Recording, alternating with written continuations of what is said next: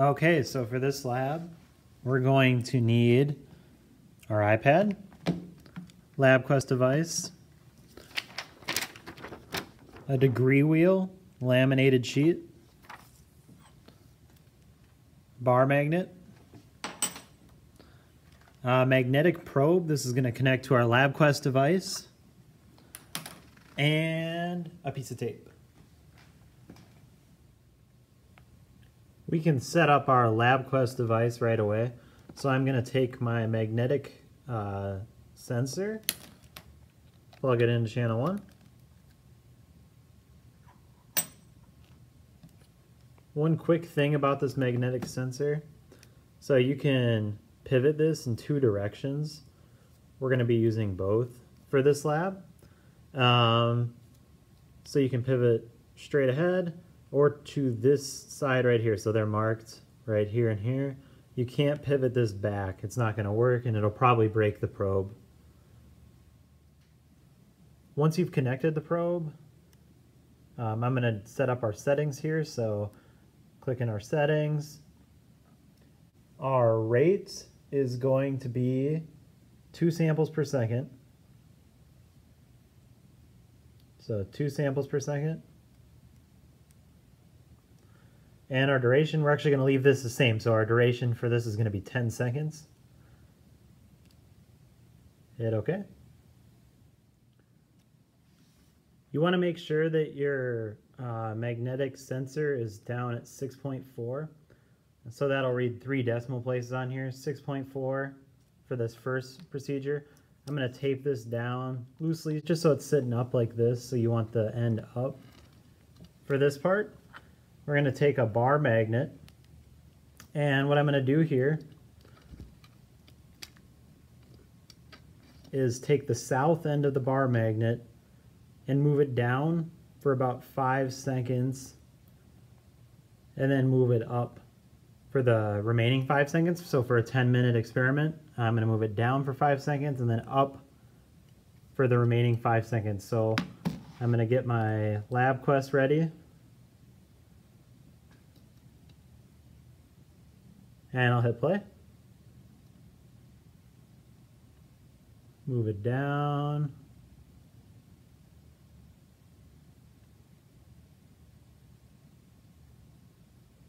And back up like that. So same idea for this next experiment. I'm going to hit the filing cabinet. Oops. Filing cabinet.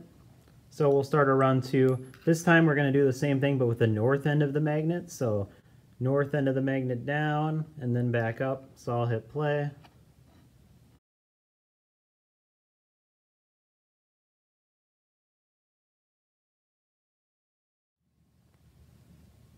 For the third trial here, I'll go into the filing cabinet again. We'll start a run 3. This time I taped the magnetic probe down. So you want the tip of the probe facing down. I taped it in a couple different places to get it to stay. We're going to go south end again. So we're going to run a similar trial, but this time we're facing down. So this will be similar to the first run. So again, south magnet down, and then we'll pull back up. So I'll start the trial.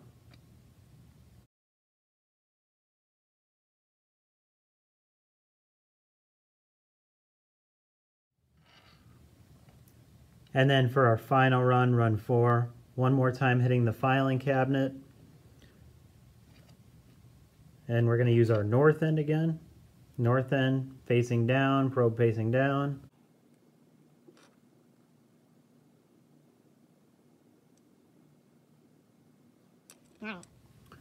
So once you've got your 4 runs, we can connect to graphical analysis.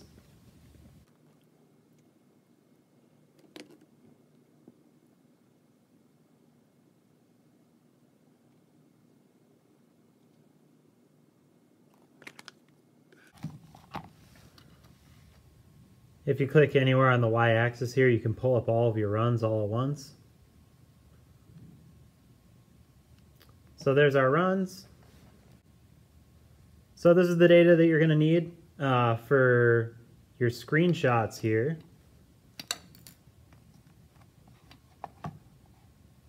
So we can do them individually. We'll start with run 1. I would recommend leaving this key up here when you do your screenshot so I can tell which run is which. So we'll take screenshots.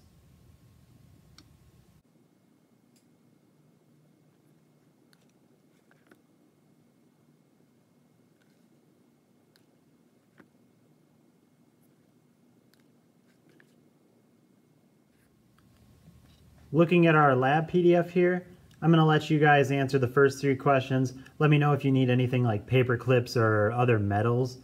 They should be somewhere in the front of the room. Let me know if you need any help with that. I already inserted my images here for the first 4 trials. What I want you to do also is draw in kind of how our magnetic probe was positioned. So for trial 1, it was positioned up, and the south end of the magnet was pointing down. For trial 2, it was pointing up again.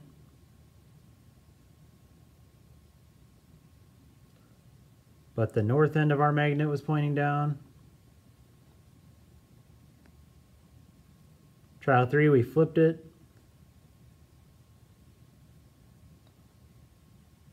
And then we had the south pointing down. So we had the top of the probe down, but the south magnet still coming down like that.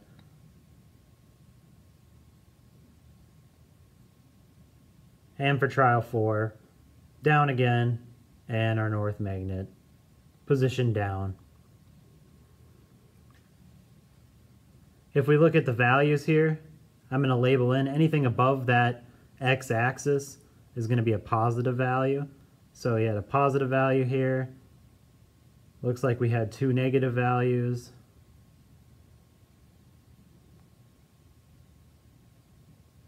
And a positive value. So what we just talked about should be all you need to answer the last 2 questions for part 1. Let me know if you have any questions with that. And once you're done filling that out, we're going to move on to part 2. For part 2, we're going to use this degree wheel.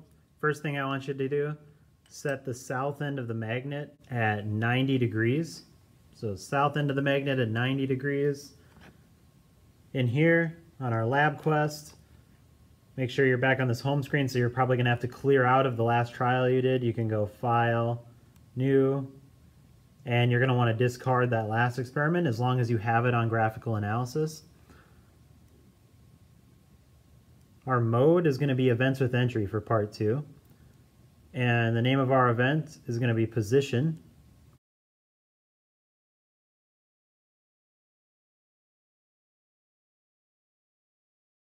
And our units are going to be in degrees.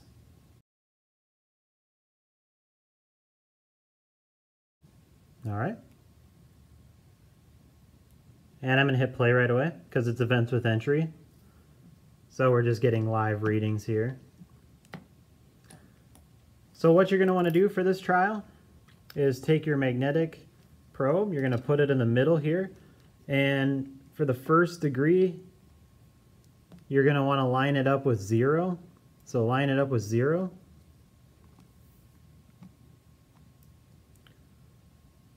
And once it's stabilized just a little bit here, I'm going to hit keep. And you're going to label your position. So we're at 0 degrees. And so we're going to repeat this all the way around. So I'm going to move it to 15 degrees.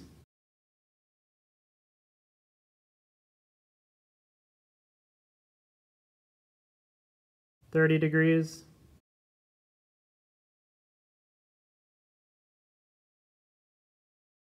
$45 degrees. And so on. We're just going to keep moving it around, hitting keep, and punching in where we are degrees wise. 60 degrees.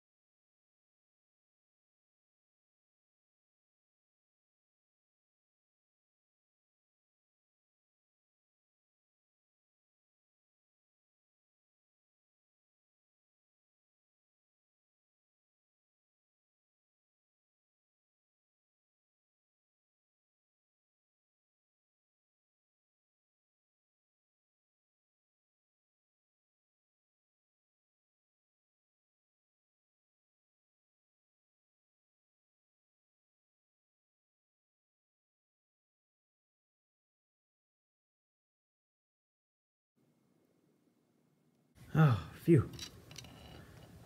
All right, so this should be good for our data here. We're going to connect this to graphical analysis.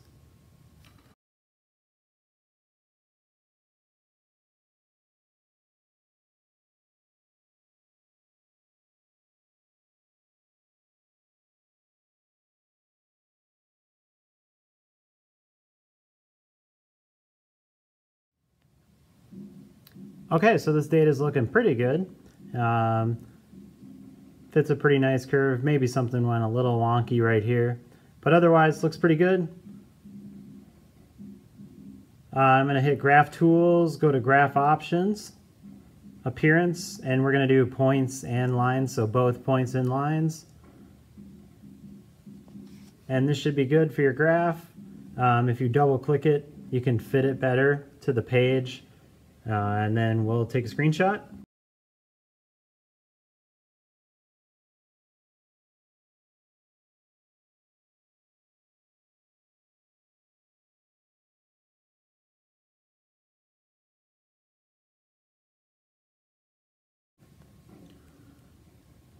For part 3 of the lab, we're going to use our magnetic probe and our lab quest.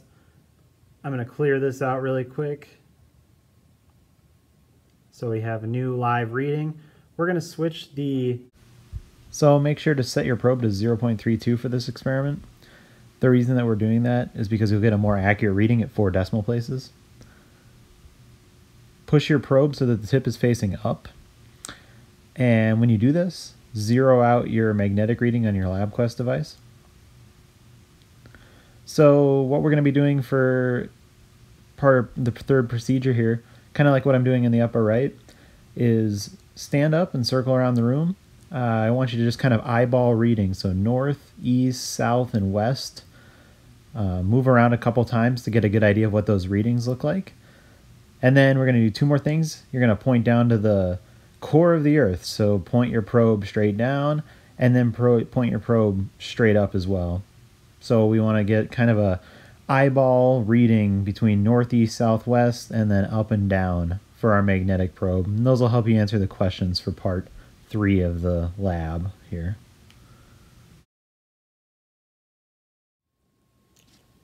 All right, so the rest of these questions you should be able to answer on your own.